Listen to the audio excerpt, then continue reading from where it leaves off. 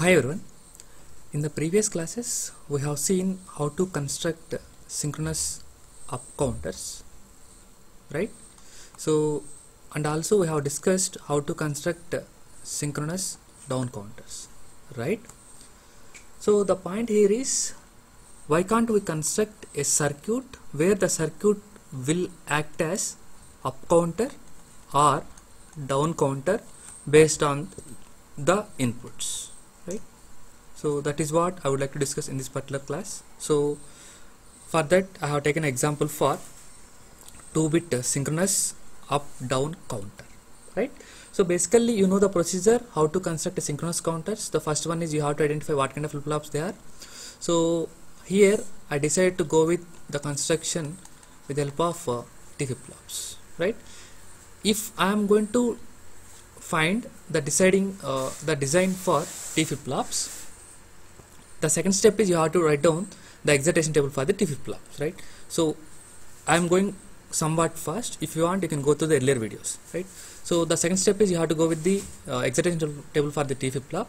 So if I am going to have present state as Q1 and next state as Q1 plus 1, what might be the T flip-flop value, right? So the possibilities are 0 0, 0 1, 1 0 and 1 1, right? So states are changed at which locations, not changed at which locations. 0 0 is not changed, so latch mode. So this will be 1 1 guy, right? 1 1 is not changed, so it is latch mode, so 0, and these two are toggle mode, so I have call it as 1, right? This is the corresponding excitation table for the T flip-flop, right? So this will becomes under step 2. Once we're done with the step 2, you can go with the step 3. In step 3 you have to go with the state diagram as per our requirement, right? The requirement here is, in the single circuit diagram they are asking for up as well as down counter, right? Let us go with, if we are going to have 2 bits, how many possible values are going to get? One is 0 0, another one is 0 1, another one is 1 0, another one is 1 1, right?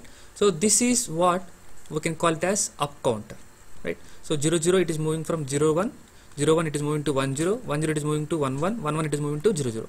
So this is what we can call it as up counter, right? So when we go with the down counter, what is going to happen?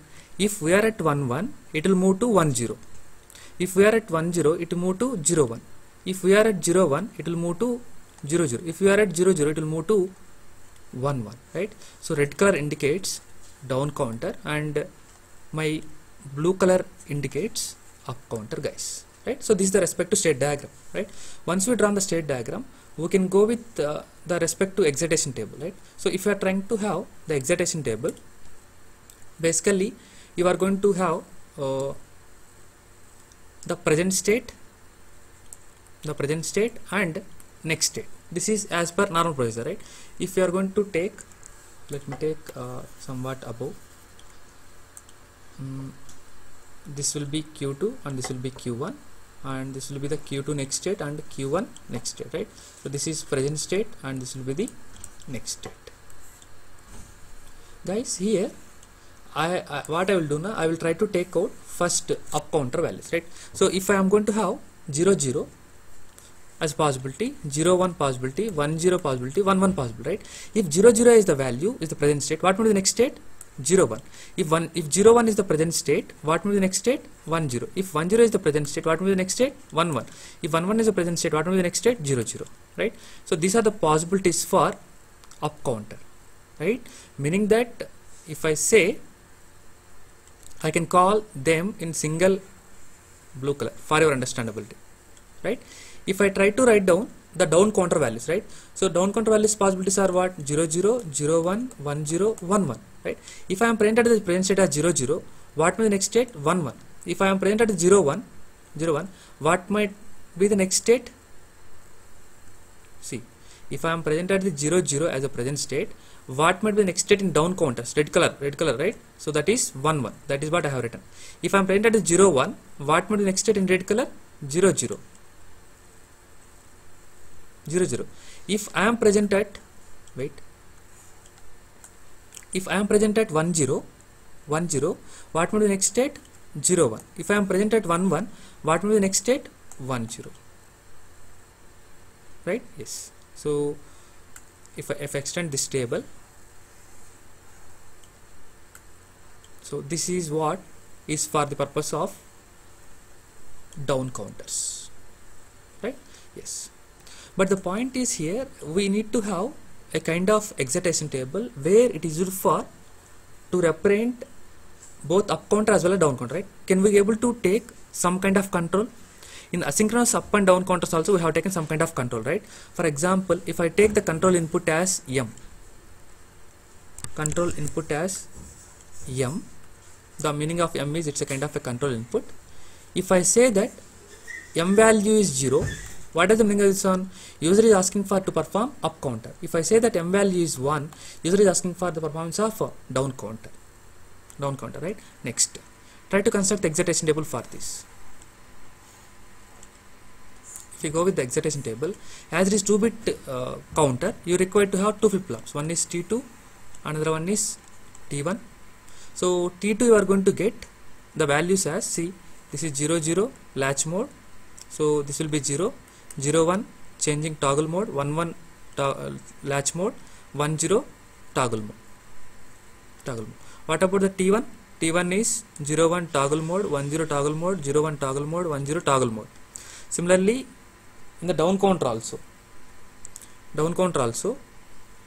try to take this is 0, this will be the 1 toggle mode, 0 0 latch mode, 1 0 toggle mode, 1 1 latch mode, right? Similarly, if you take out the T1, 0 1 toggle, 1 0 toggle, 0 1 toggle, 1 0 toggle, so all are going to be ones. See guys, I haven't done any magic here, I just have gone through the combining of both the up counter as well as down counter. Now once we drawn the state diagram and circuit diagram, circuit excitation table, you can go with the simplification, right? So how can we simplify it? So you can able to take the value of T2, right? What might be the value of T2? T2 value is this one. You can able to get this value by combining these three, M, Q2 and Q1, right? So for example, if I try to take, so how many values are there? 8 values are there, M, Q2 and Q1, right? Similarly for T1, guys, I think T1 you need to go with the table, right? Because you can directly understood Q2 Q1, so all are going to be 1, so it will be, so the T1 value is going to be 1, right? What might be the T2 value? T2 value is, so you have to go with this particular value 001 and 011 and 100 110. For this you have to place the 1, right?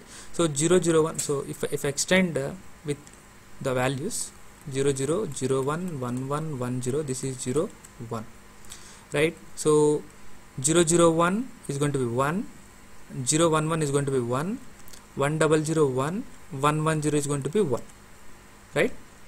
Yes. How can we combine? If I combine these two as one unit and these two as one unit, this is the best possibility, right? So now what might be this value? This value will be definitely M, because it is 1, and what is not changing? 0 is not changing, so M Q1 bar. So this value will be M bar Q1, right? Yes. So which is equal to, so T2 means what? M Q1 bar plus M bar Q1,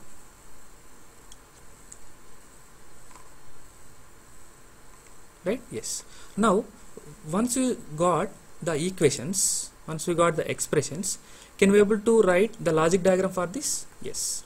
So what we can do, simply take the two T flip-flops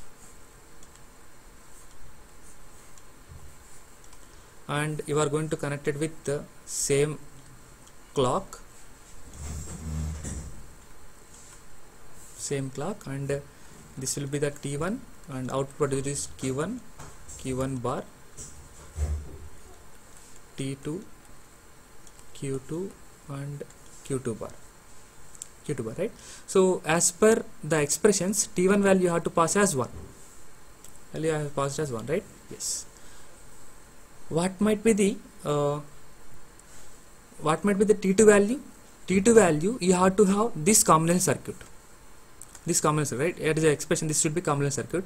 So if I say that m I have taken, this is a kind of a line which will produce the value of m. You have to take m and q1 bar, m and q1 bar, right? So this will be the m q1 bar, and the next expression is m bar q1, right? So what you can do, this can be a kind of NOT gate. You will get m bar, then you can go with q1, m q1, finally you got. Then you have to use a kind of OR gate